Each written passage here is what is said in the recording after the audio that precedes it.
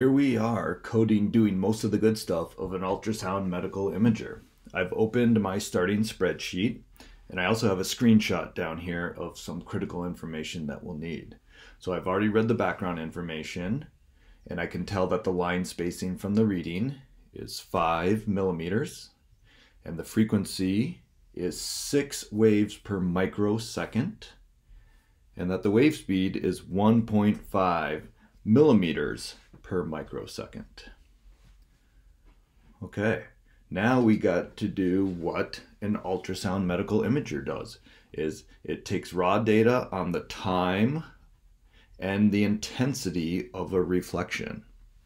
So I'm just going to start on line 1, and at 1 microsecond there is a very small reflection. It's above 0 on a scale of 0 to 3. After looking at the whole image, I would give this one a 1. And then at 2 microseconds, there's another reflection that I'm giving level 1. At 3 microseconds, it's a little bit bigger, but not the biggest. So on a 0 to 3 scale, that would get a 2. And then we have one of the biggest reflections that we get. So that's a 3. And then there's actually no reflection on the rest of that line. All right, we're going to just continue this across all 10 lines. And I have mine filled in. And once you get that done, you will go over and we need to start programming the width. So we're going to go back up here and look. We got the line spacing, line 1. Okay, so this is equal. I'm going to code it. It is going to be the line spacing up in E2 times what line we're on. And this first line, of course, is line 1. I'm going to go grab that over in C8. And as I drag this, I want it to keep referencing E2, so I'm going to put the dollar signs to lock the cell around in front of the E and in front of the 2. That way when I drag it, it will give me the correct width across our sonogram, our sound image. We also need to program the depth, which again, since we're coding, we start with the equal sign, and the depth is going to equal the wave speed up here in E4. And I want to lock that reference, so I'm going to do that right now. E4. So that's the wave speed times the time that that wave took to go there and back. And since depth is just half of that, I need to divide by 2. That looks right.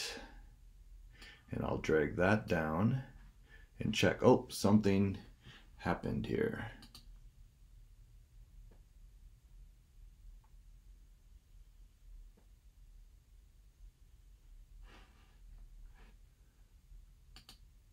Oh, I grabbed the wrong cell.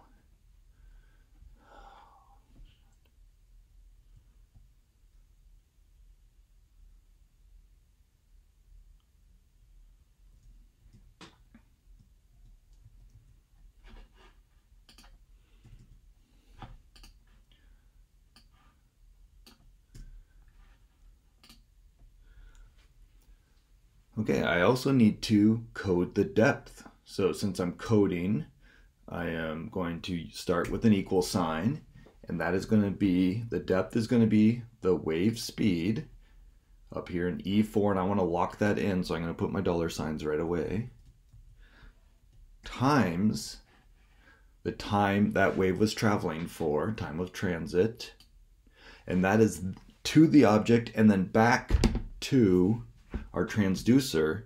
So the depth is just going to be half of that, so I need to divide by 2.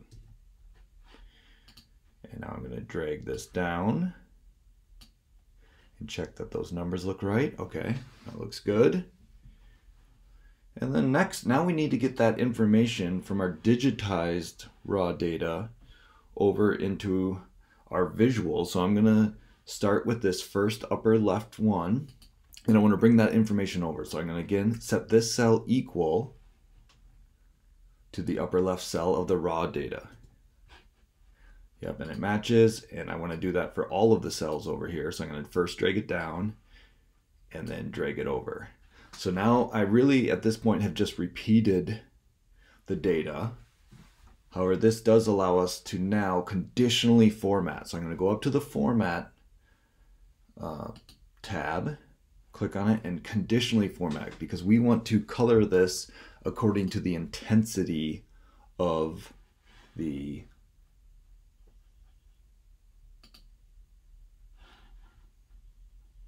image.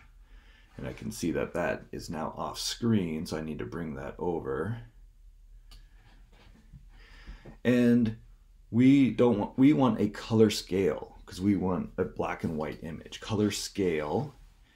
And then I'm just reading this. I got my range already selected. That's good. My minimum value. Okay, if there's no reflection, we think of that as dark or black. So I want to change my minimum value color palette by clicking on the paint can. I'm going to change that to black. And max value, that's very bright, big reflection. That's white. And so we got it done. Okay. And there we have it. We have a sound image from sound. Okay, now this is the left knee.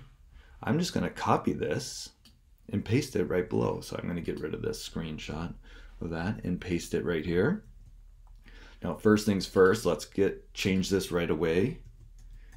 Right knee, and let's also really remind ourselves by changing the color. Let's go bright purple so we never confuse the left knee and right knee. Very important in medicine to do this. And so we don't mess up, let's get rid of the raw data from the wrong knee. So we again will just now repeat the process, and we actually already have all of our coding done. So as we put in the raw data from the right knee, it will pop up. So again, I just happened to see that. So I'm going to put in 1, 1, 0, 3.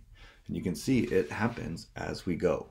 So go ahead and complete that and go back and try to create an argument about what is medically happening with this injured soccer player's knees.